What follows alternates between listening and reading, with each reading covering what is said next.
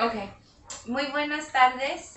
Today is Saturday, November the something. 6th. And 6th. And here we are with the comadre. This is Liliana. You guys have heard of me talk about her different episodes numerous times. This is her. Me? You should watch the show. You would know. Never in a good way either. I brought you a mug. So sorry the bag. Yeah. Did Sunny get a hold of it? No, it was under a bunch of everything else, so it was my fault. But it's new, and see the sticker's not even creased yet. So yeah, here's your mug. Thank you. So the reason why I am here, like I told you guys on the episode during the week, was that November is FoxG1 Awareness Month.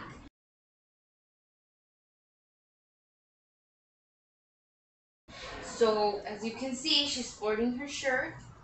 We are here to talk about what the FoxG1 is, because I'm pretty sure a lot of you guys don't know what it is, never heard about it, have no clue what it is, because I know I didn't. So who better to hear it than from the comadre herself? First of all, comadre, ver, preséntate con la gente. Who are you? What do you do? ¿Qué es tu oficio? Cuéntanos todo.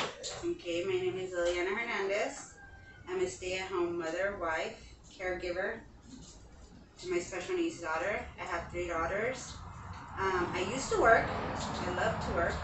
But my middle child, my second child, was born with, I didn't even know. Pregnancy was normal according to all the doctor's appointments and ultrasounds.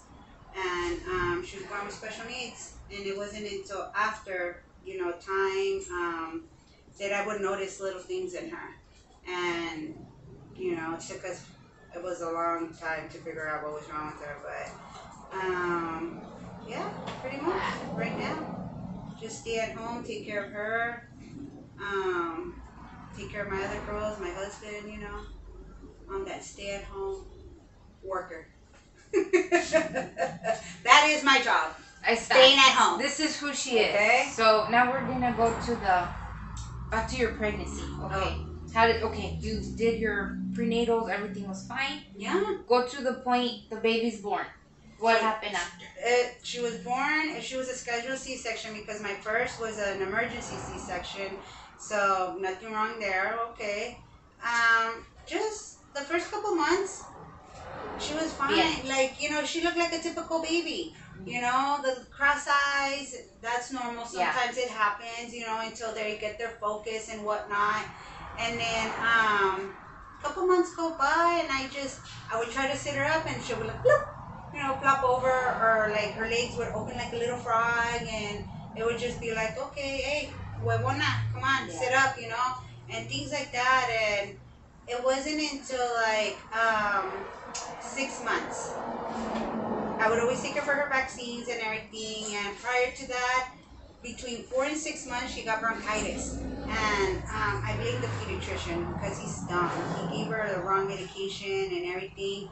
So by 6 months, I'm voicing my concerns. Every single time I take her, the wellness checkups and everything, I'm like, hey, I don't see her, she had a very small head. I don't see her, I feel her head is a little bit small. She's not, intentionally rolling over. I'll sit her up and she doesn't stay. She's by 6 months you're supposed to stay kind of already, have your strength. Or push yourself up, or even starting to try to roll over and things. She knows I'm talking about her because she keeps looking over here. And so by 6 months she had to get her 6-month shots, and then that's when he was like, oh, you know what? Your daughter's head circumference is very under the line, and I'm like, you know what? I'm only here for you to give her 6-month shots. Because I literally did. I have an appointment next week with a new pediatrician, because I even had to change my insurances and everything, and because I was like, I'm not coming to you no more. And if there was anything to avoid whatever is wrong with my daughter, and you're to blame because I kept telling you and voicing my concerns to you, I will come after you. And I will tell everybody where it was that I was taking her, because I've been asking you and telling you, and you have not listened to me. What would you say? Oh, he would just be like, oh, it's normal. It's typical. Oh, because you know what? By 2 months, she didn't have a soft spot no more. And I was like, La mollera. yeah, she didn't have a soft spot. And it was completely closed. It was like really hard. Like it was hard. And his excuse was, oh, sometimes that happens. I was like, I'm Hispanic. I come from a Mexican background. I have 2 nephews. There's 6 of us. I have a lot of cousins and nieces and nephews from my cousins. And this is not normal. No. Normal is for it to close at 2 years old. Yeah. Because even some of them still have it at 2 years old. You know, so it's like, this is not normal. So I was like, okay, fine, whatever. So I just started looking into other, doctors and things like that to see, to get another opinion, So by 6 months, they were finally approved my switch of insurances and everything. So I was done with him. I went to a new pediatrician. And so the first one was Hispanic. And then the second one was Asian. And his first words were like, oh, you know what? I'm sorry, but your daughter is mentally retarded. Yeah, he used those words. So I was like, okay. I go, what's the next step? And he's all like, what did you feel when he told you that? Like, what the fuck? That was one of them. And you're like a hothead, so I'm surprised you didn't fuck him up. I was like, okay, what's the next step? And he's all like, oh, you're taking this very well. I go, what do you want me to do? Yeah, what's done is done. Do you want me to sit here and cry and yell at you and ask you why she's mentally retarded? Or do you want me to ask you, what are we doing next? Yeah. I go, what's next? Okay, I'm going to send her to a nutritionist, ophthalmologist, and a neurologist. Okay, thank you. What the fuck do you want me to do? Sit there and cry and be like, oh, of course I'm feeling like, inside, but I'm like, I'm not going to be like, so whatever. They sent her to an ophthalmologist first. She was still 6 months right By this time, she's like 7 months. Okay? Because, it takes this process and whatnot. So by this time, she's like 7 months. So we go to the ophthalmologist. So, okay. So 6 months, Ever since 6 months when it's like all these things just started happening and it was like one bad news after another, after another, after another, after another, dude. I take her to the ophthalmologist. She's between 7 months, going 8 months. First thing they tell me when they check her eyes and all this, oh, your daughter's going blind in her left eye. Okay. And she has severe strabismus. Her nerve, okay, so strabismus is when your eyes go this. This is strabismus. And so it's like, some of them, like one does one eye or like it's both eyes. Hers were always literally in here. Yeah. And I have baby pictures that I was able to save from phone to phone to phone and things like that. And thank God for social media because if they weren't on there, So you would always see one eye or both eyes. Yeah, visca. That's what it is. Strabismus is visca. Okay. So he's like, her nerves are so loose, they need to be tightened. So she needs surgery right away. And we will see if we could save her left eye. She was going blind in her left eye because that eye, it was you know how they say the dead fish eye or something like that? It's a dead eye. Because her nerves weren't connected. And so it was drying out. So only God knows why he does things. And I am such a firm believer in that. And so I got her in time and they were able to save her left eye. So she had, between 10 months and a year, she had 2 surgeries to straighten the muscles and the nerves and everything to make them. And yeah, it helped her a lot. That was good for a good 6, 7, 8 years. I want to say 7 years, because then she had another one again, because the first one was to correct the ones from going inside. Well, with time, her eyes started going outwards. I remember that. That was about almost 3 years ago. Yeah, 3 years ago, right? Yeah. Okay, so yeah, so they would start going outwards. Mm-hmm. So they had to do it again to keep correct it this way. Yes. So after this, I'm not doing no more surgery in her eyes. If it stays like that for a good certain amount of years and then her eyes start going out again, well, then I'm okay with that. I'm fine. She's okay with that. There's nothing wrong with it. I know her eyes are healthy, but I'm not going to keep messing with, because it's always a 50-50. Yeah. You know? It's a lot of stress in the eyes. And then they could lose like the power or whatnot, you know. So I'm like, okay, do the last surgery and that's it. You know, so that was with their eyes. Nutritionist, like, oh, you have to feed extra and put oil, butter, give her this, give her that. Oh, okay. So oil and butter for what? So they wanted me to add extra like fat to her food. Because she was real petite. Yeah, and she still is. Yeah, she's always been, because she may not be mobile, but all those little movements that she does, it burns calories fast. So all those movements that she burns. I'm like, dude, can I have your metabolism? You know? Okay, so shut up, badasses, all of you. So yeah, Mama. So thank God she's able to eat orally. She doesn't chew like how you and me would chew, but she chews to a certain extent. So everything I do give her has to be, you know, like really greatly cooked.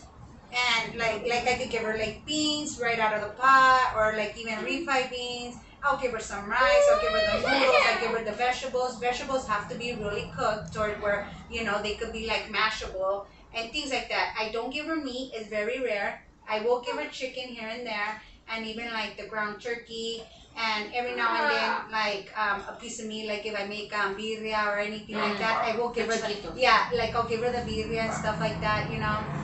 But I really don't give her any like meat, you know, because it's just, yeah, she digests it and everything, you know, but it's just like she'll choke on it because she doesn't chew it really good. And I'm not about to be blending meat for her, you know. It's like, no, I'm not, you know. So the nutritionist was like that, and yeah, she was like, for that first year, she had 3 cans of Pediasure and regular food.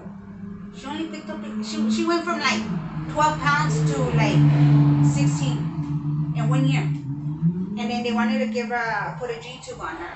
And I was like, no. Those are the feeding. Yeah, the feeding tubes. Yeah, the feeding tubes. So they wanted to put a G-tube on her. Pero si comía bien, ¿para qué querían? Because she's still underweight. She's still considered underweight. And she doesn't pick up weight. She picks up like, maybe if anything, 5 pounds a year. But it's just like, with the growth spurt that she has, and she's doing, like, she's been doing better and better and better, you know? So, with the weight, you know? So right now she's about like at 60 pounds, and she's, I want to say like 4 feet, between 48 inches to 50 inches, you know, long. So she's at 4 feet something, you know? But hey, as long as, and I always remember that, as long as she doesn't show, like, she doesn't have indentation, that means she has fat. Okay. So if you show, like, see, you don't have, so you have fat in you. So you're good. In me, on me, right? around me. So if she would like have like an indentation, then that means that's something wrong. So it's like, there's a point for you guys. You know? So push it. Si se queda para abajo, coman más. Yeah, like if you have a white, if it leaves it white, then that means that you don't have fat in you, and you need more, you know. And she doesn't get indentation, so I'm like, okay, then she'll be good, you know. Yeah, she's good.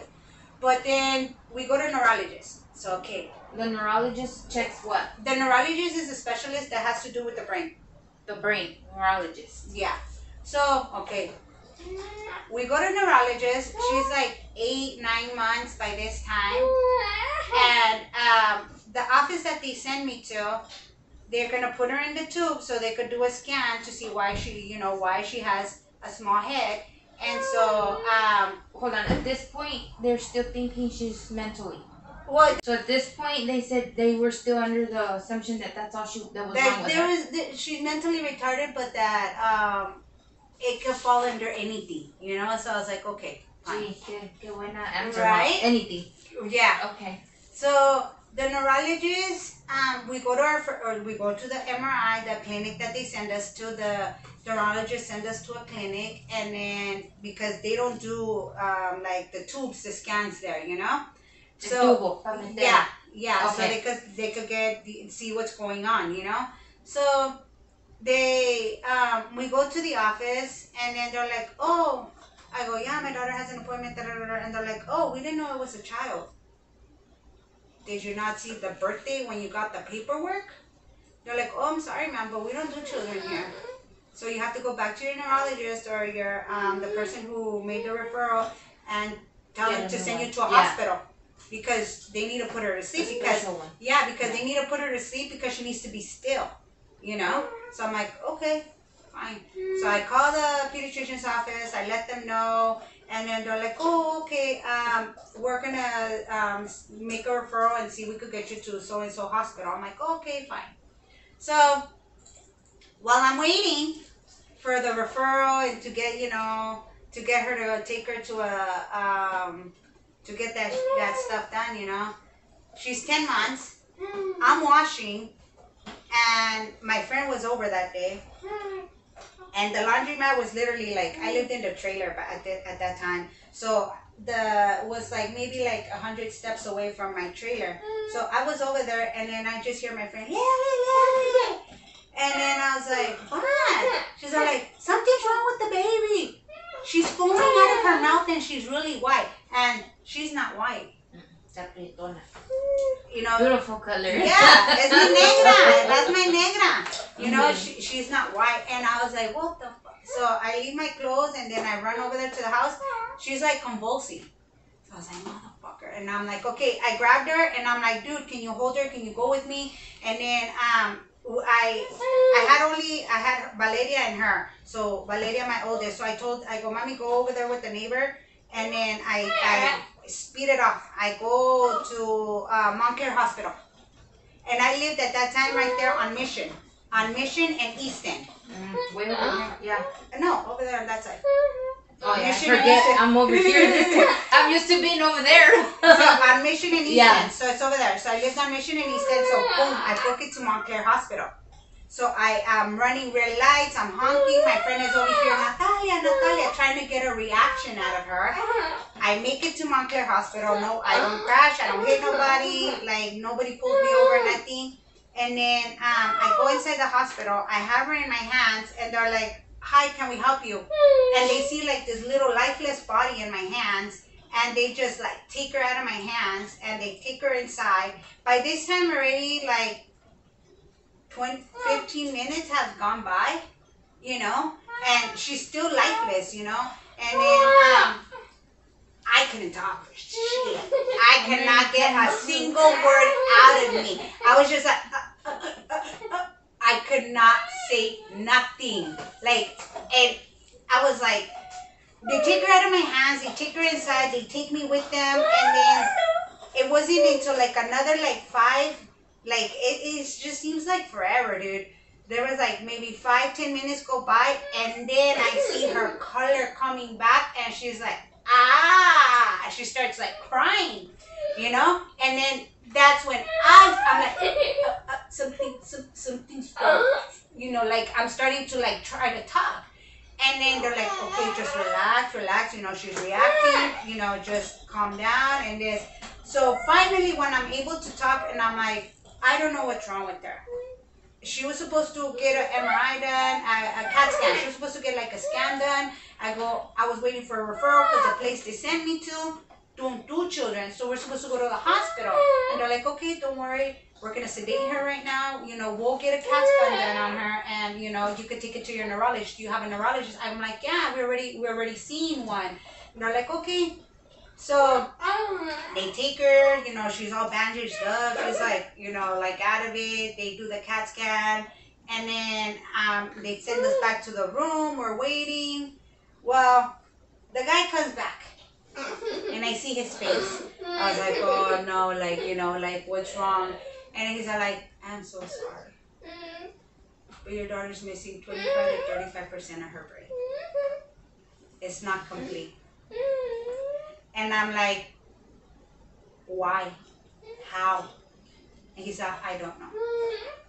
He's like, take this to your neurologist, give it to him, and, you know, we're going to give her meds. And I'm sure that was a seizure that she had. So, yeah. So, 10 months, first seizure. 10 months. She will be 11 on 8, 9, 10, 11. Yeah, well, on Thursday, I think her birthday's on Thursday. If they're the same. Wait, 11, 12, 10. No, her birthday's on Friday. Just kidding. Your birthday's on Friday, girl. She'll be 11 on Friday. And, yeah, 10 months was her first seizure. They started her on phenobarbital. That was phenobarb. So, phenobarb, they gave her that. And then, from there, just been, you know, I took the CD to the neurologist. He looks at it, and so his thing was, okay, so I took the CD to him. So I'm like, oh, okay, your daughter has microcephaly. Microcephaly, what is that? So, it means micro, small, and cephaly is her brain is small. I'm like, okay, so why did this happen? And they're like, well, we don't know. Okay, so she's just gonna have a small head. Yeah, maybe. Okay.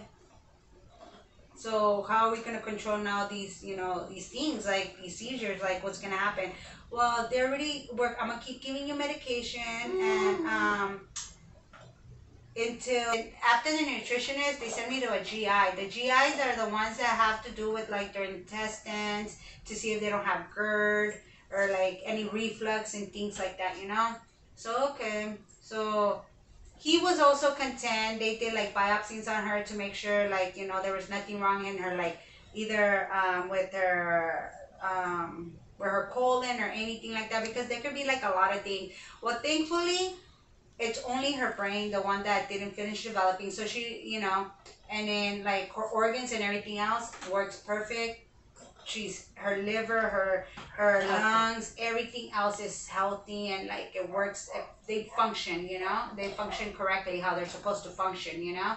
So, and then by this I'm like, okay, you know, it's like, she's gonna be having seizures, you know, her brain, she's missing 25 to 30. I have no explanation why, you know. And then I'm just like, you know, you know, just, I'm Catholic, and I'm just like, you know, Lord help me, you know, just give me the patience, give me, you know, because way before even like any of this, like she would cry a lot.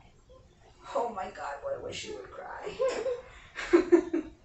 She would just cry and cry and cry, always at night. It was just like this non-stop crying. I would give her like Tylenol, you know, because maybe something was hurting, and it was just like non-stop. Yeah, it would be frustrating sometimes, and it's just like, you know, she was just crying and crying. I'm like, maybe, then I was like, maybe she was having like little seizures or something was happening in her head, you know, and it was just causing her pain, and, you know, and it was just like, okay. So when you would hold her, was she able to hold her head? No. It would just flop. Like she would, sometimes she was just like, you know, no, what she would do is just this all the time. This. Let it hang. Yeah, and it, to me, it was because now with all that we know what's going on, and with the years and everything so I'm like, so that's why she would do that, you know, because even now they still tell me different things with her vision, you know, because you've seen her and she does this. Mm-hmm. She looks at you from the corner of her eyes, or she'll go to this side and she'll do this. So she's lucky. She's looking, and that's how she focuses. Because for so many years, she was just always like this. Always like this. You know? So she got herself used to looking like sideways. That. Yeah, sideways. You know? And the dropping of the head, it would be, that's how she felt comfortable. Because maybe the prescription that she has is like so strong. Because she also has astigmatism. So the astigmatism, you know what that is? Yeah, the eye is not rounded. The little black ball that we have is not round. Hers is in the shape of a football. So who knows to what certain extent it is, because they cannot get a good look because she just moves too much. Yeah. Yes, and she doesn't. So she will not give them a complete look to see how bad that stigmatism is. But if you look at her glasses, you're like, damn, Nana, you know, they're thick and they're pretty strong, you know, and they're just going off of what the glimpses that they get, you know. So okay, so the stigmatism. So to me, that's like, well, yeah, that goes to figure like, okay, I can see you from here, you know, like I can't see you like this, but I can see you from down here. So they have it. John has it. My girls have it. Adrian had. Everybody.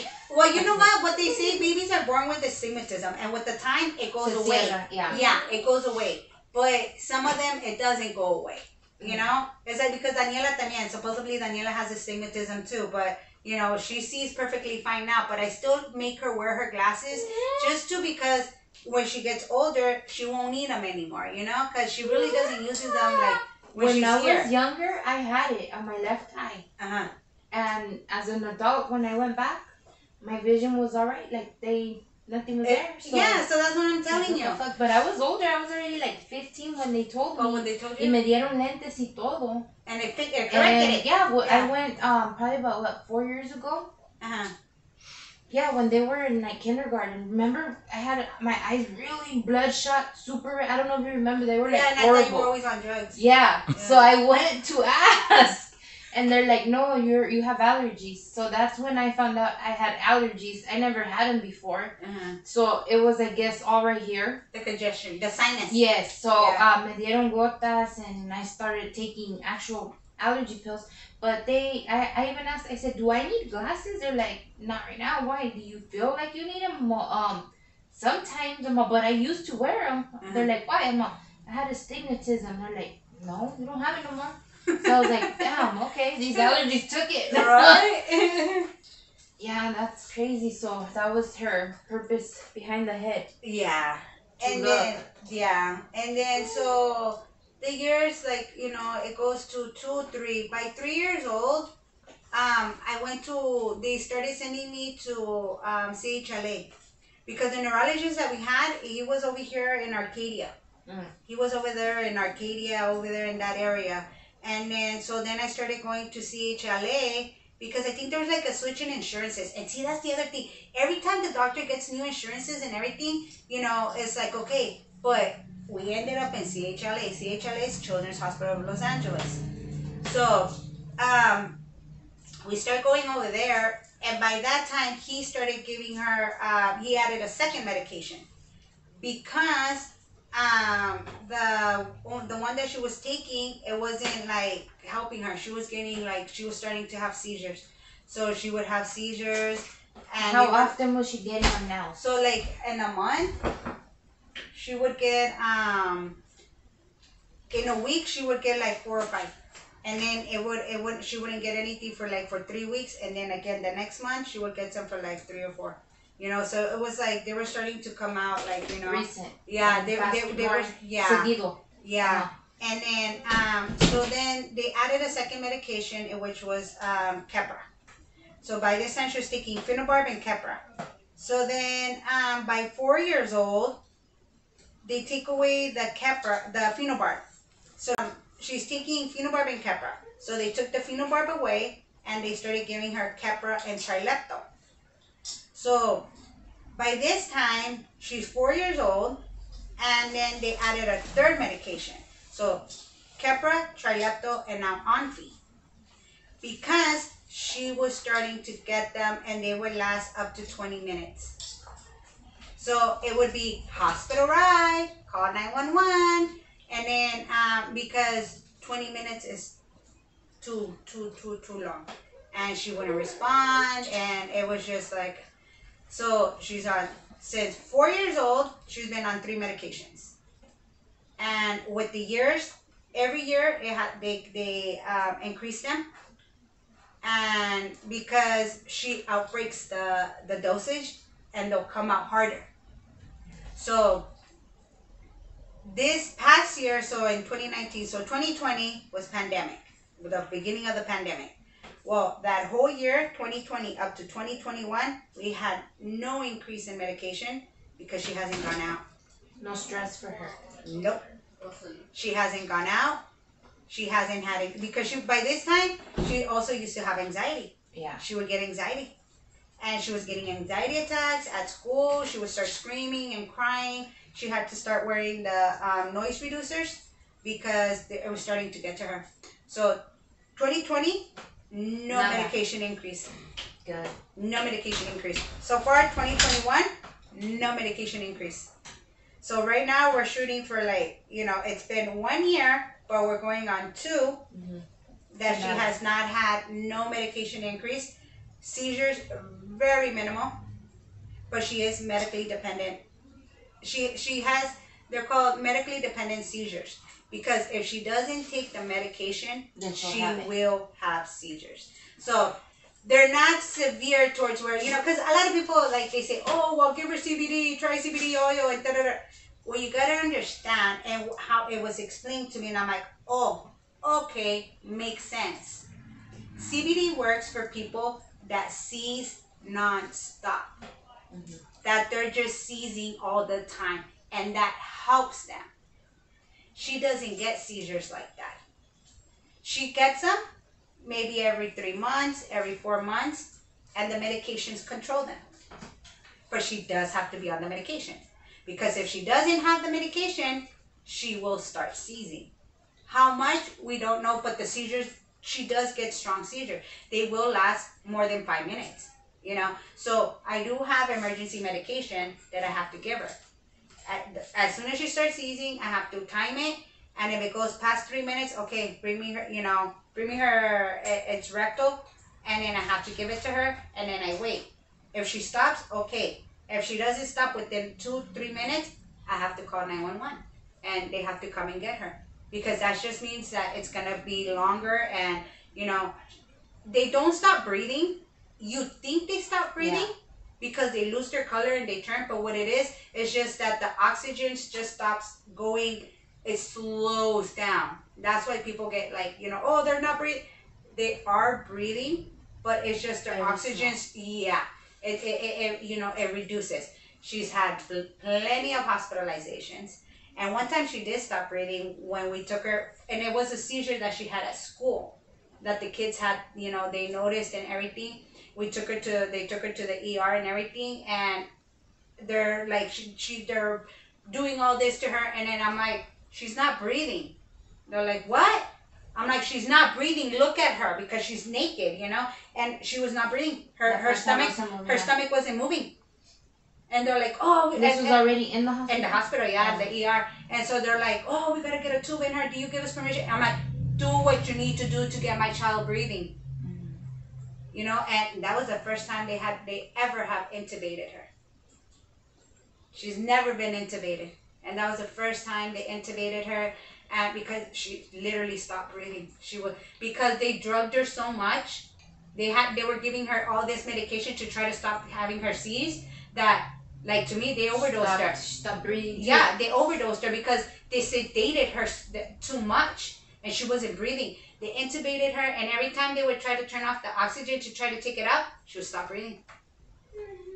So, and they transferred us to CHLA, and that's for a good amount of years, she would be out for 5 to 6 days every time, when she would get them really bad. But that one time, we stayed a good 5 days, 6 days, because they had to wait and this and that to make sure. And every time she comes out, better and better. And that's just with seizures, because she's had other hospitalizations. I remember that one time. For the RSV. Remember we were at school and she had one. Yeah. And just the other day I was talking about it, because my comadre that's on the show with us all the time, she gets them often. And I was just like, to me, I told them, the first and only, because I've never seen anybody have a seizure before besides a baby. And it's just fuck. I remember I was crying. I was so scared. That's why I tell them, my comadre is so fucking strong in every way. I would lose my shit. I wouldn't even know, and even I told John that day, fuck, I don't even know, Like how Lily deals with it, like, oh my god, I almost died myself having a heart attack. Like, what do you do? This is your child just sitting there. Like, it was an impression, you know. Like, fuck, believe it or not, like, I can like recall it like it was just yesterday. Like, fuck, man. And it's like this desperation, like stop, you know. Yeah.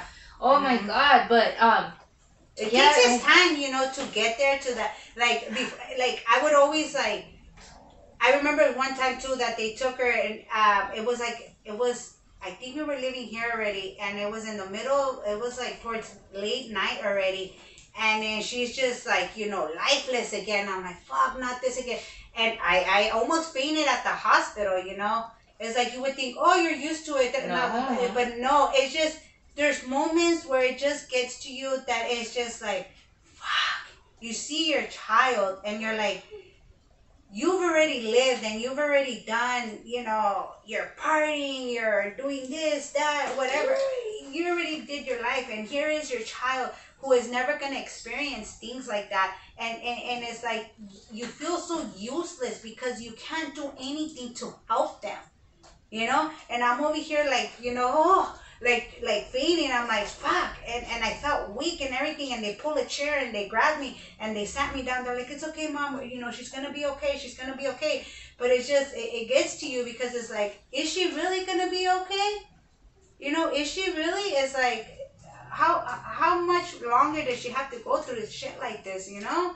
And it sucks sometimes, you know, it sucks. But this whole pandemic thing has helped her, like right now she's been home from school and because she had, you know, spine surgery, but I'm supposed to send her back now. Look at her, she said She's no. like, She you goes, want to go back, babe? You want to go back to school? tell your mom no school. Just let me watch cartoons. And we'll see how it you know how it goes, and she's only gonna go to school up until 6th grade regardless. And I'm yeah. taking her out.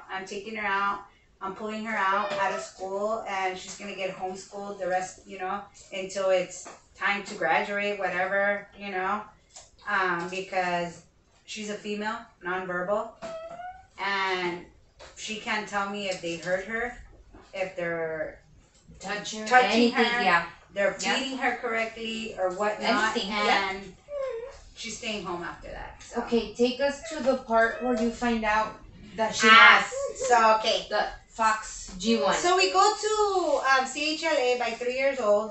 By this time, we're still okay. So by this time, we're still with the same pediatrician, but now his son steps into the business. So one time the son sees her, he takes an interest in her.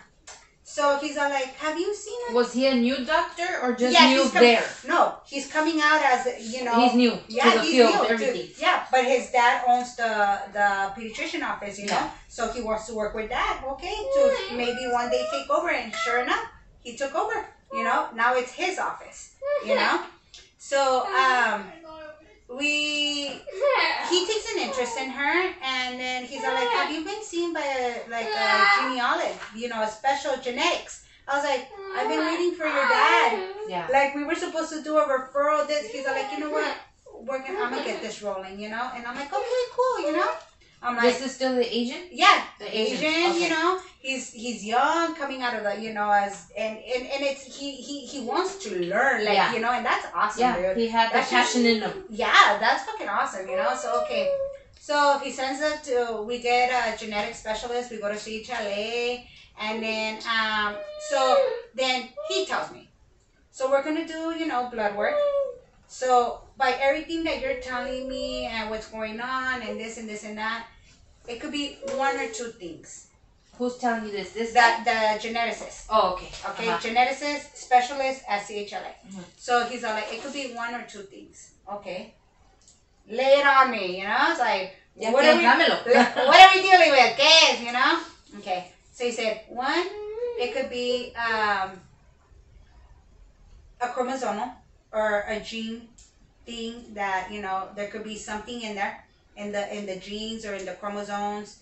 Something could be wrong, and this is why her brain didn't finish developing, because she didn't finish developing brain tissue. And this is why the mollera, the Se soft cerró. spot, closed. Because what happens when you cut yourself? You scar. You scab. So since her brain felt we need a heal, we need a scab to protect whatever it is that's in there. So that's why it closed so soon. Okay, makes sense. So it could be a chromosomal thing, a genetic thing, da da da da. I'm like, okay, what's the second option? Her brain is gonna keep shrinking and shrinking until she dies. Okay. Why are you laughing? Shut her off, Mom. Right? So, okay, so I'm like, okay, take it. Can't do anything about it. We'll be back. Took her to get the blood work. Okay. So then it's the longest month of my life. Okay? Because we went in October. And then because it was November when we went for our results. So, longest month of my life. I make that drive from LA back to Pomona. I remember I called one of my friends. And, you know, I'm talking to her. I'm telling her. And, you know, she's all like, hi, Lily. She's all like, everything's gonna be okay, you know, tú eres una chingona, you have overcome so much stuff and this and that, and, you know, Nana's gonna be okay, and this and this and that, and, you know, and put you in my prayers and this and this and that, and I'm like, okay, thank you. So November comes, we go, and then he's all like, so I have good news. I was like, okay. And he's all like, it is a chromosomal, you know, she has a deletion. And because of this deletion in one of her chromosomes, this is why her brain didn't finish developing brain tissue and it didn't finish developing. I'm like, oh, whew, okay. So what's next? You know, what do we do? And they're like, well, unfortunately, she's always going to be having seizures. And I'm like, that I'm already getting used to, you know, so. But why does what causes the seizures? Because her brain is not complete. Okay. Since the brain is not complete, there's a lot of so what seizures are basically is like they're like cortes, son cortos, they're little electrical shocks. That's what happens. And so there's something going on in there or something missing, and since she's missing so much, entonces it's not making connections. So this is why the seizures happen. And the type of seizures that she gets are focal meaning they have to do with the eyes, because that's how I know that she's seizing. Is through her eyes. She doesn't get the ones where they're jerking and like, no, she never has had anything like that. She just starts like, her eyes just start going to the side. She loses all color. She starts getting gray and she's just like, sometimes she foams and sometimes she doesn't, and she screams. She'll scream, you know? So, okay. And then, and I'm like, okay, so what, he's like, so far what we know of, so we get half our chromosomes from our dad and half our chromosomes from the mom. So that's how it makes the little chromosome, okay? So in chromosome 14, in the long arm, we have a little stub that's called the short arm, and then we have a longer piece on the bottom that's called the long arm. So it's in the chromosome 14, and it's the fox fork, the fork head, and that's where the name fork. Yeah, because you can't be saying, oh, she has fork fox. Like the fox fork, box fork, something. It's like too complicated. Like, you know? So they say they came up with FoxG1 syndrome. You know, it's a syndrome. So she has a deletion. There's a variety of them. There could be a duplication, and like different types, but it falls under the FoxG1 syndrome. So hers is a deletion. She has a deletion. And that affected that. So this is why her brain didn't finish developing. And it affected her eyes, because since the brain didn't finish developing, her nerves and her muscles didn't finish getting tightened, because it didn't know it was supposed to get, you know, stronger and be fit, you know, tight, you know. Yeah. And so this is why she doesn't walk, sit up, or even talk, because her brain doesn't tell her, okay, you need to do this, you need to do that, you need to talk, you need to walk. And so it affected that type of development, you know? Okay, so it was considered back then, so this is so she was 11, 12, 10. So by 2013, She was 3 years old is when we got her diagnosis. At 3 years old. Only took, you know. Only. And because of the metiche. You know, so. Okay. Thank you, Mr. Metiche doctor. So 3 years. 2013. And then they, at that time, she was one out of like 100 and something kids worldwide, internationally so known. Not even known either. No. And they were comparing it to Rett syndrome. So Rett syndrome, they have very similarities with FoxG1. Rett, R-E-T-T. Rett. Okay. Okay, R-E-T-T. So they would compare it to Rett syndrome. But it's not, has nothing to do with it. And because they had they had few similarities. Yeah. At that time, what's FoxG1? What is that? So they were so you have autism. Mm-hmm. You have autism, and then you have all these little umbrellas that fall under it. Okay? So they had Rett syndrome. So they had FoxG1 under that. Well, no. FoxG1 is its own thing. Yeah. Yes, it's its own thing. Okay?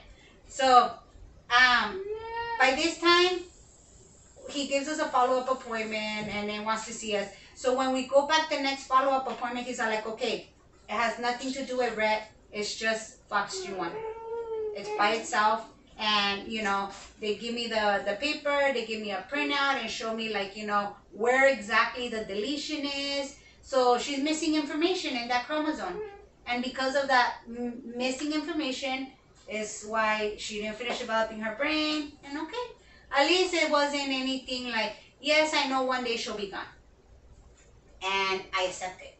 But I just want to give her the best, happiest, pain-free life that I can. And the one thing that I always ask the guy above is take her before me. Because it may sound bad. I get it. Because you know, some people may take it bad or whatever, but you know what? No. Take her before me because nadie la va a cuidar como tú. Exactly. And it's no one else's responsibility. Mm-hmm. You know, I don't want it to be none of her siblings' responsibility, you know, and I'm going to be here, and that's the only thing that I ask that big guy above to, you know, because she's not going to be taken care of the way she should be, because even if it's their sisters and they love her dearly, but it's not the same, you know? Yeah. But now, as of October 2021, there's 860 registered cases, because there's a website, there's a foundation. There's a foundation. They're trying to find, because okay, the deletion that she has, she just has that, and like every now and then, like, so because of that, she got scoliosis. Because then she can't, because then she can't sit up. She doesn't know how to sit up. She just would curve. Mm-hmm. So she got scoliosis. That was a whole other like thing too, because we would see an ortho out here in Pomona. He would request x-rays. They would do the x-rays sitting, laying down. Laying down. Well, only God knows why he does things. We were supposed to go to a follow-up appointment last year. They call me and they tell me, oh, well, we don't take your insurance no more, so you have to go somewhere else. Okay, don't worry about it. Call the pediatrician. Hey, girls, you guys switch insurances? Oh, yeah, mija, what do you need? I'm like, well, she needs to go see the ortho. We got to follow up every year, you know? Oh, okay. I'm like, if you could get me out here with another ortho, that's fine. I go, but if you could send me to CHLA, send me to CHLA. Yeah, okay. Within a week, I get a call. Yeah, you got, you know, we got a referral here for Natalia Hernandez. And I'm like, oh, yeah, okay. We got a CHLA. I take her. They're like, oh, you got to go back for the x-rays. Okay, where do you want me to lay her down? They're like, no, you need to sit her up. She doesn't sit. Okay, well, you can hold her. Okay. So I'm holding her, you know, they take x-rays. Different. You know? Yes! So she's sitting, I'm holding her, they take x-rays. Okay. 2019, the curve was at a 30-degree angle. 30-degree, it's okay. It's not concerning, you know? Okay. those x-rays were taken laying down. 2020, we go see CHLA, they do x-rays sitting up. Your daughter has a curve at 80-degree angle. That's 50 more. I'm like, what do you mean at an 80-degree angle? I know in 1 year I did not.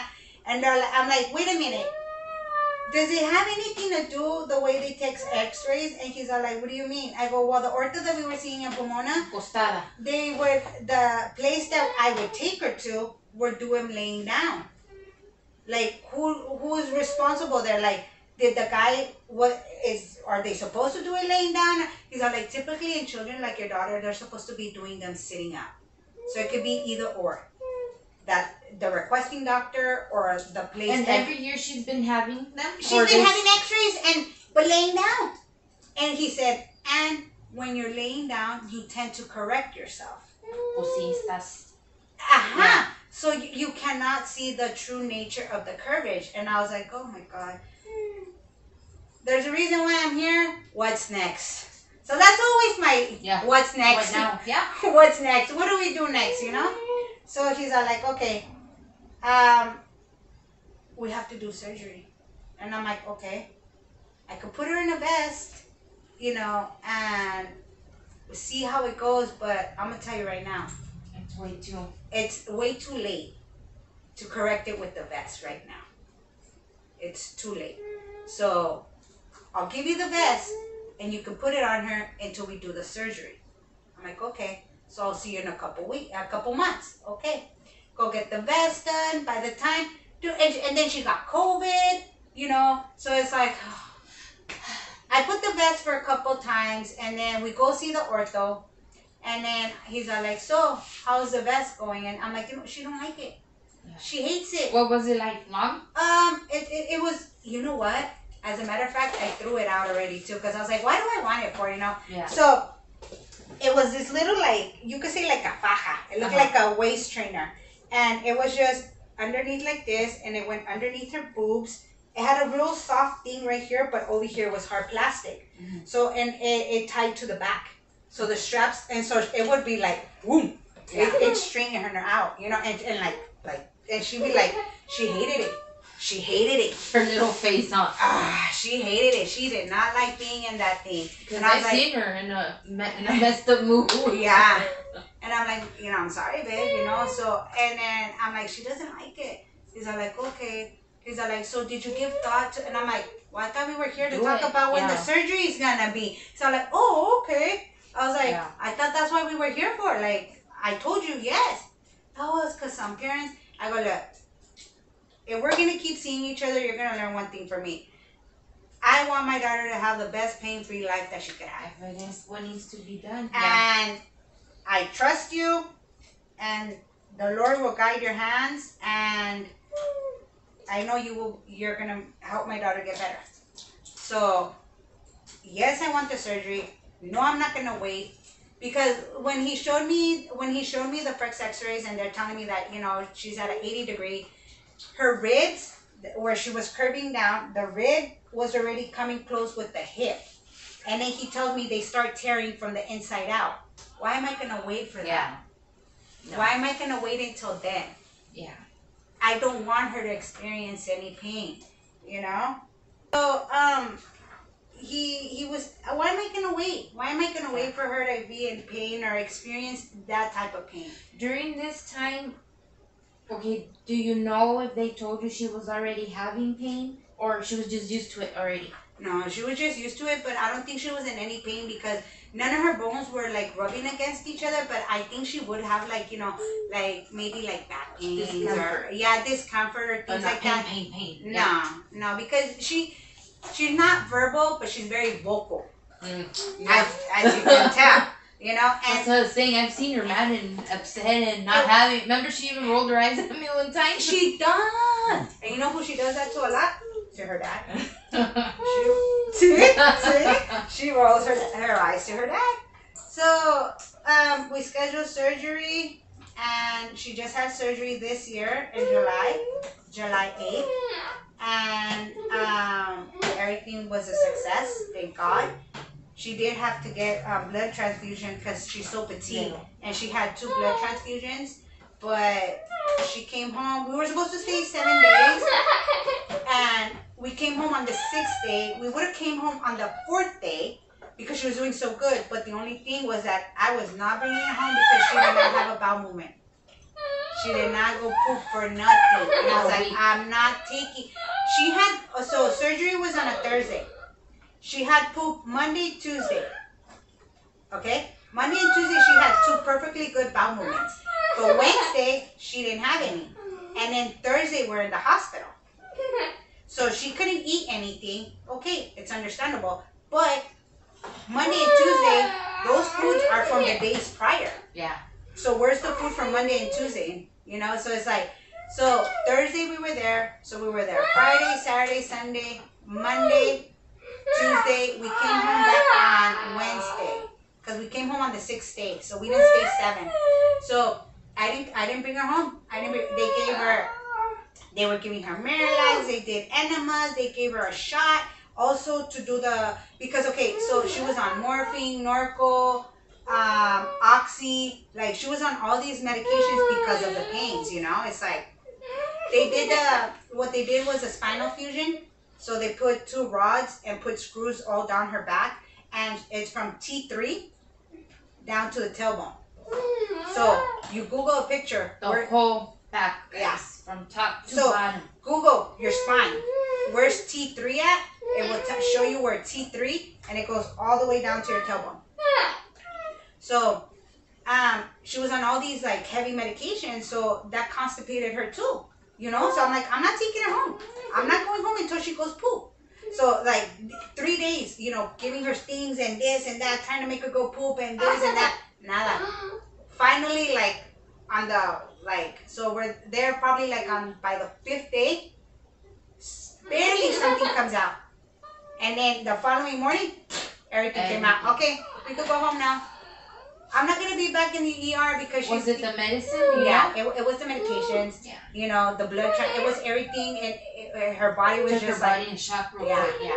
Well, yeah. So and then we came back home, and one thing that he did tell me was that there's always complications to surgeries, you know. And so he said her movements might come back or may not in her legs. Like, because she does move her legs a lot, you know? And, you know, and I was like, okay, that's a risk I'm willing to take in order for her lungs not to collapse, for her not to tear internally, you know? And I'm like, okay. She's already non-mobile as it is. She doesn't walk. So it's like, she knows some weapon. You know, it's like, it's a risk I'm willing to take, you know? So, July, August, September. Ending of September, beginning of October. Natalia, what are you doing? Kicking the bed, throwing her pillows, already twisting again, like trying to like her little movements that she does, she ends up like twisting herself, you know? So she worms herself around. And I was like, you're better now, huh?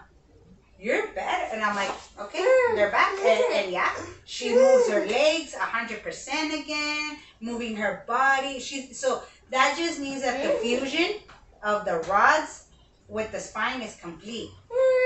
So she doesn't feel uncomfortable more. She's like, okay, there's something new, but I'm used to it. And I could move now, and I could, you know. So she does her movements and everything back again. So now we have another future surgery. Is to correct her hips because of the scoliosis. The hips her hips are backwards in the sense that when you close your legs, your hips are supposed to close, or hers open. And when she opens her legs, her hips close. They're backwards because since she was always curved to the side. Yeah, she was always curved to the side. But she's here, healthy and happy. Huh. So, like, overall, the website you said that are registered. Yeah. Okay.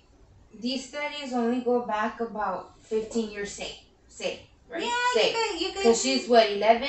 And it was still new. It was new, yeah. It was How new. far back does this go then? They don't... See, in 2013, they only had like 100 cases. I want to say like 120 registered in the foundation, because it's it's FoxG1.org. It's the International FoxG1 Foundation. Okay, and it was only in 2013. There was only like 100 and some cases. Okay, not even close to 200. So now 800. Now we're at 860. But now it's been like, okay, so she was born in 2010, so it's been like already 11 years since she was born. So maybe in those 3 years, those first 3 years from 2010 to 2013, maybe that's where they've gotten those cases. But they really don't have, like, it's only been like 11 years. Yeah. Like technically, it's only been like 11 years, but now you have, and there's a variety of children that have different things. Some kids are very mobile. They can walk, and some kids talk.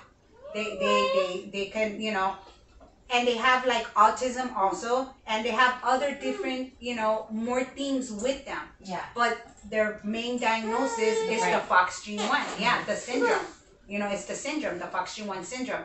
So a lot of them, the majority of them are non-mobile. They don't walk or anything like that. That's what I'm asking, because They don't like talk. in my family, I remember being a kid, my grandparents had like acquaintances, and they had a son, but he was a grown man. Mm-hmm. Y estaba en silla también, and I never knew what was wrong with him, because I was only like 5, but I would see that. I see like Nana in a little chair, and like he wouldn't talk, nothing. The mom would feed him también like little foods, and I would just trip out, because one's a kid and you don't see, like, we never see nothing like that. Yeah. So that's how I'm like, how far does this go back that nobody ever knew? Yeah, or thought to look into, like, what is wrong with them? Mm-hmm. Like, it's crazy. Like, to me, it's crazy. Like, and you know what? The majority of cases that are coming up now, that are showing up now, they're older kids. Mm-hmm. They're older kids. They're older kids, and they're finally because when I say like worldwide and international, it's in Australia, in India, in Europe, and the Netherlands. It's all these places, like not just here in the United States. Mm-hmm. It's in Europe. It's in all these other. They have cases in Mexico. There's a girl. Her name is Valeria, and then there's a case in Mexico, and then we have obviously in Facebook we have the FoxG1 parents. The parent support group, and then there's the FoxG1 International Foundation page, and then like they're doing national history studies. They're doing all sorts of things, because what they're trying to see is like, they can't do anything no more to correct. Like they can't correct what Natalia has. Her brain is not going to grow back. Yeah. But if they could do therapies to the other children, or even try to do a therapy before, and things like that. They're trying to get, like, hopefully one day they can find a cure. Yeah. They can find a cure. Okay, let me ask you this, if you know now. You said when you had your ultrasounds done and stuff, they never caught anything. Mm-hmm. Is it undetectable still now? I think so, because what it is, it's in the chromosomes. So unless they do like a genetic test, then that's when they will find out. So then, like, that would be cuando le meten en el ombligo, right? Yeah. Mm-hmm. And they didn't do that to you? I didn't want them. I didn't, because, okay, they never offered it, because you were under the age. No, I was already in my 30s. No, but like what I mean is once you hit about 30, what is what it? What they do, they only do like the Down syndrome.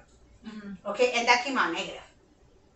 And since it didn't show up anything, that's why it was fine. What they did try to do that was with my last pregnancy, with my youngest, because I told them that I had a special needs child. So when I got pregnant with my youngest, they did ask me, and I denied it. I go, nope, I didn't want it. I didn't want them, because there's always a risk that they could make me have a miscarriage. Yeah. And I said, no. If this child is the same way, yeah. Hey, if God wants me to have a special needs child, then let it be. I know I'm not gonna risk my child's life. It is what it is. Yeah, Nana. So, and I didn't. I with my last pregnancy, I denied it. And well, after that, that's it. Like no more kids, huh? Oh, no, Mom. No more.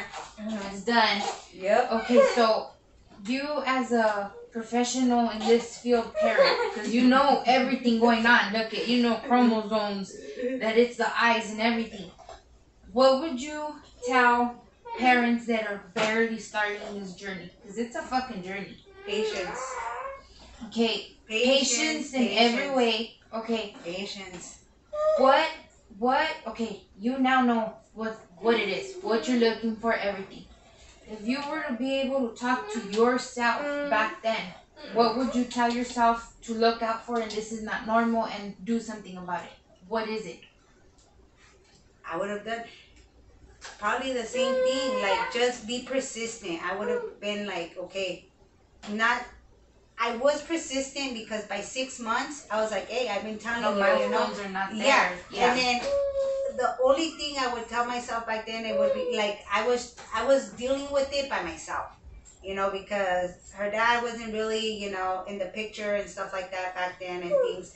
So I was really dealing with it by myself. So I would tell myself, talk to somebody more, because I was always holding it all by myself, and that always it's just you know, it's the stress, and it's like find somebody and talk to somebody, you know, let somebody know, you know, like what's going on and this and that. And with the years, that's what I would do, you know, like I would call my friend, or you know, like my childhood friend. I'd be like, you know what, you know, now they told me this, because yeah, I have siblings, you know, but sometimes it's like there's son of a leash sometimes. No. and it's reality, you know, and sometimes you find comfort talking with other people than with your own family, because they don't even understand. They'll be like, oh no, you're dramatic. Okay, you just want attention.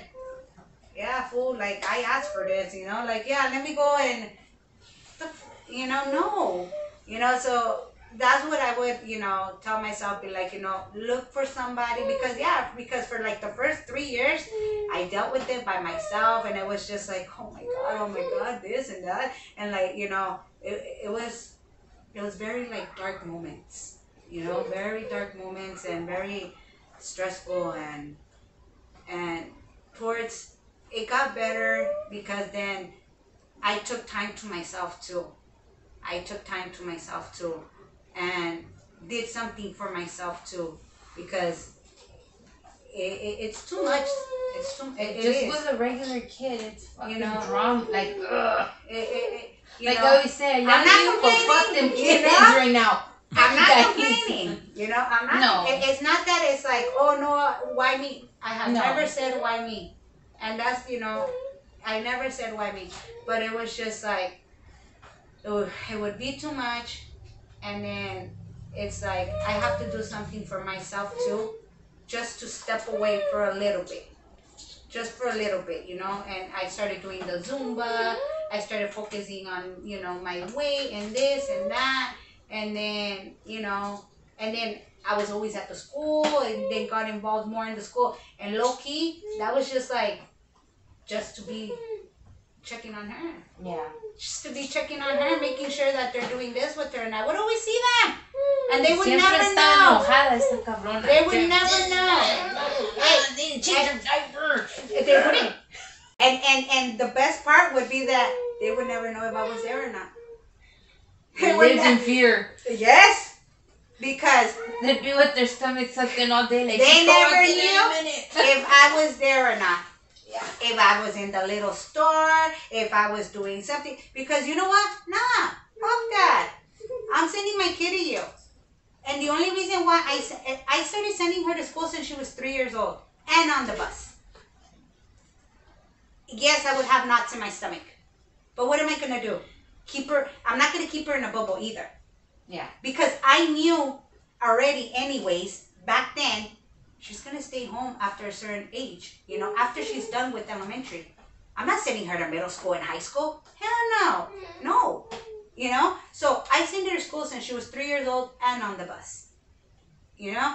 And so she could get the being around other kids, and because she does like being around people, you know. Yeah, you know. But as she's getting older, she's getting tired of it too. Yeah. You know. So it's like, hey, even typical people, and children, and I mean even adults, like I don't want to be like around people. Yeah. You know, imagine her. Oh, she, veces no yo bien fucking nacida, like I drink. Yeah. You know. Rotten milk. So why? And then not to be talking, you know, trash on the score or whatever. Talk shit. You know? That's what we're here for. But the thing is this. If the class, I would understand if the class had more than 10 children. Yeah, they're very limited. Okay? I would understand. Okay? But the class only had like 5 kids. And like 4 hands to help them. How in the fuck are you going to give my kid all peed? I'd say literally 1 per child. Okay? How are you going to give me my kid all peed? And then how are you going to come and tell me, oh, we changed her right before we pulled her out? Yeah, I've seen it many times. All pissed 24/7. I have her. I know when she's wet and when she's not wet. I know how long it takes for that urine and for it to come out. That's because she's been like that for more than 40 minutes. That's not from a walk from there to here. That's maybe a minute long. Yeah. No. So, yeah. Huh, mommy? My mama knows. So it's, you know, it's like, and they've done fucked up too. One time, man, I'm like, they're lucky that I didn't even pull her out back then. And I was just like, whatever, dude. Like, I'm gonna keep sending her. And right now, just because they cleared her already, so I'm gonna send her back. And now with them giving them the vaccine and everything, yes, I'm gonna give her the vaccine. And because I mean, in all reality, does your kid have all her vaccines? Did you vaccinate your kid before she went to school? Suzette, I didn't. I was so afraid of the vaccines because supposedly... Then how'd she get into school? I had to get them in order to let her go to school. So my poor child had to get like all 10 like in 2 different visits because they were not going to let her go to school without it. Okay. Have you been taking Sunny to get her? Yeah, her, yeah. Okay, because you didn't want to repeat the same mistake, right? Okay, so did you get your vaccines when you were little? All of them, yeah. Yes, vaccines affect different children and different people in different ways. But if you really do your research and all this, 90% of the world population has been vaccinated. Not just with this going on. But with prior, you know, with prior things, you know? And so, yes, some people have, you know, reactions and you accept it, but you move on from it. You move on from it, you know? I got all my vaccines when I was little. Did my mom know what she was putting in me? No. None of us do. She was just doing it because, okay, my kid needs their vaccines. You know, my kid needs their vaccines. Okay? And then it's like, with Valeria, like my oldest, she never got the chicken pox. Why? Because there's a vaccine for that. I got the chicken pox. I sure as hell did. And I got it more than once. And really? Yes. There's 6 of us. There's 6 of us, 3 boys and 3 girls. So we didn't all get it at the same time. But I got it more than once and I remember that. That is so weird. His grandma told us that too. And I never knew people could get it more than once. So I am prone to get shingles when I get older. Yeah. So she just had the shingles too a few months back. My mom got that shit too. So it's like, okay, I was waiting for my daughter, my oldest, to get her a chicken pox. Nada. And she never got it. Why? Because there's vaccines for that. You know? So it's like, but that's a whole other story, you know? We're not going to get into vaccines because then they'll come bomb the house. But, you know, yeah, I'm going to send her back. And then she's going to get her vaccines to go back. And so is my youngest. Because in our house, the 3 of us, me, my husband, and my oldest, were all vaccinated, you know, and we didn't get, you know, mild reactions or whatnot. And whatever is in it is in it, and that's it. You know, it's like... I'm with you on that. I put it on the one above, and he knows, and that's it. You don't know what it is. I know a lot of people that been on drugs. You don't know what the fuck you're smoking. Exactly. And you're smoking it. Thank so don't you. be a fucking hypocrite and I'm not doing the shot because fuck that. I don't know what's in it. Then, Okay, I'm just gonna roll my eyes and smile. It's just like you don't know what's in that burrito that you're eating that you bought at the corner of so-and-so You street. never know. Unless you make it yourself or do it yourself or create it yourself, you're not gonna know. Yeah, so. But yeah, she'll be going back to school and then, but after sixth grade, she'll stay home. But thankfully, she's doing really, she's doing so much better now though, and it's the stress. You know, she's doing way better, and we just got one more surgery to go through, and hopefully after that, that's it. You know, the feeding tube, yeah, it's always gonna be in the back of the head, but as long as she still keeps eating orally, you know, for what? But it's just like how much more she'll grow. But I'm thinking she's gonna grow maybe like another feet. Maybe she'll stay at 5 feet. Yeah, I want to say 5 feet. No, ¿vas a crecer más? ¿Vas a crecer 6 pies? So, tired. Right? Because your mother's so tall. And your father. Look. She knows. Look at her laughing. Look. She's just like, Mom, stop saying jokes. Right? This ain't comedy, Mom. This ain't stand-up comedy hour. Oh no? But yeah. But there's a lot of more information now. They're doing so many like fundraise okay, so November they got it as, you know, the awareness month, and to push it out there, you know, and it's like, hey, fuck it, why not? This is something, and from 2013 to now, it's been what, like 8 years. In 8 years, we got 700 and some cases. Yeah. So what does that tell you? They're focusing more. So what does that tell you? This thing is coming in, and it's happening. Why? We don't know. We don't know. We don't know why this happens. You know, we don't know. So just how there's cancer, autism, bipolarism, schizophrenia, you know, dementia, Alzheimer's, all these things. Well, FoxG1 is making its way out there too, and just how they're always looking for cures for all other things, they're trying to find cure for this too. You know, they're trying to find, you know, to find a cure one day and see if they could stop it. Like, you know, and try to find more therapies. And they have people from, like, in Japan, scientists here in Australia, and different everywhere, dude. Like, in all the continents, little places and everything, they're doing their studies, and they're having, like, you know, it's like, but you gotta have this to do all that. You know, and you gotta be in a high position, you know, and there's doctors and everything that their children has this. So thank God for them, because if it weren't for them, they wouldn't be, you know, pushing it to trying to find, okay, let's see what's this and what's that and da da da da. And it has to be that way too. You know, it's like I consider myself middle class. You know, how about if I didn't have the resources or anything and things like that?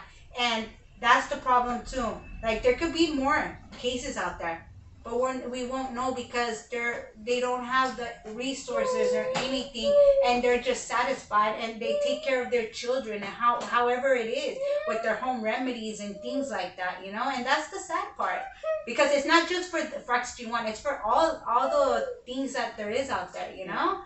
And it's like, it could be a kid that has ADHD, and, you know, their parents are like, you know, and they beat them and everything, or some of them, oh, okay, you know, drink this tea and this and this and that. And poor kid is like up the wall still, you know. So it's hard. It's hard. It really it's always is hard with kids more. Like you said, you feel hope. Like, what do? You know, but yeah, you know, it's there. This is what it is, guys. You heard it from her. This is her case, her experience. It's always good to look further. You know, her advice is be persistent. And do homework. Keep reading. Look. Get an answer. Ask a question. Who cares? People always feel like they like stupid asking questions. And like, I like to fucking know. I need to know. I will ask, you know this. I ask every fucking question I can think. I don't care how better to get out of the ignorant bracket than to ask and fucking know? You know? What is the saying? There's no such thing as a dumb question. And I remember when I first met you, we have kids that are in kinder. They've been in kinder, like not together, but the same grade. So when I met her, you know, I seen her other little girl, and I was just like, well, what's wrong with her?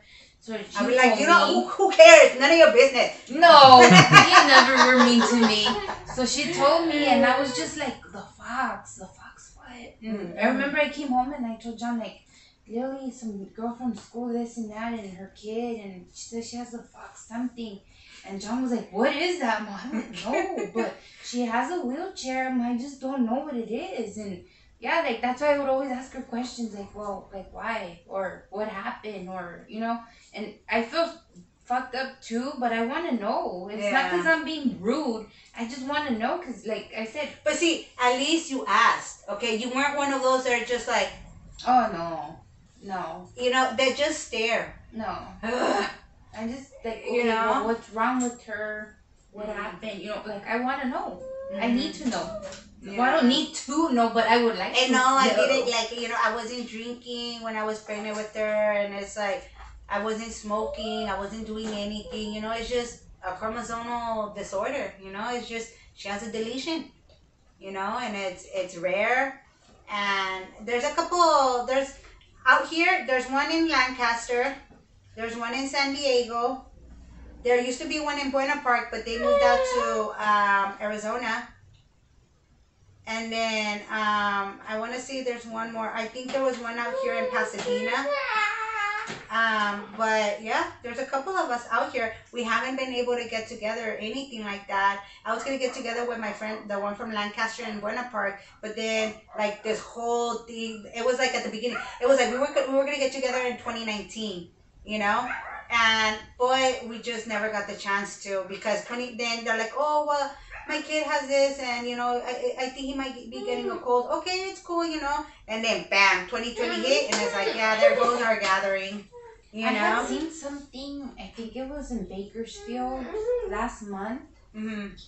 A fundraiser of some sort for FoxG1. Mm-hmm. I just don't remember like what it like. It was there may be one out there too. It was a little, era un niño chiquito. Okay, then a baby, a boy, a little baby. He was about maybe like 8 months old. Se miraba chiquito, and they were doing like a fundraiser of some sort in Bakersfield. It was last month, but I forgot what the whole fundraiser was for. Mm-hmm. It was something.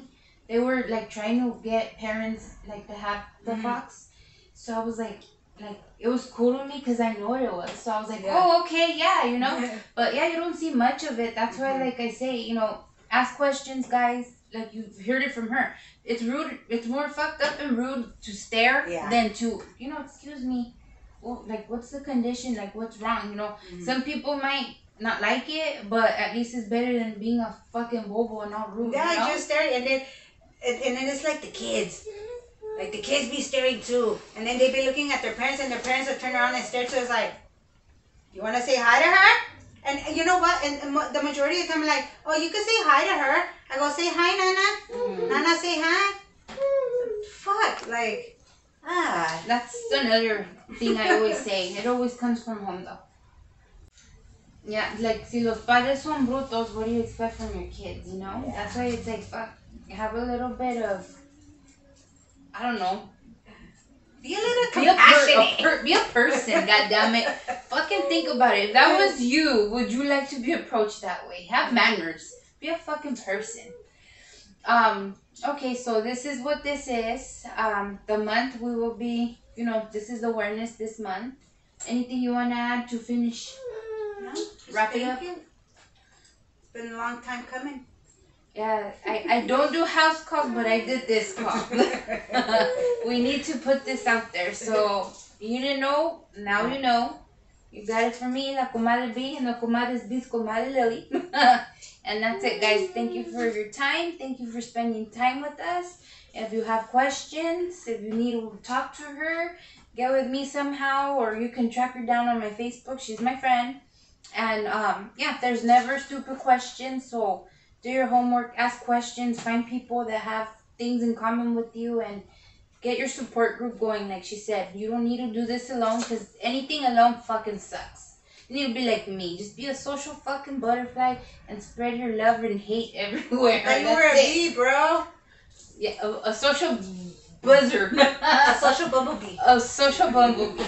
So ahí está, guys. Thank you so much y que pasen buenas tardes.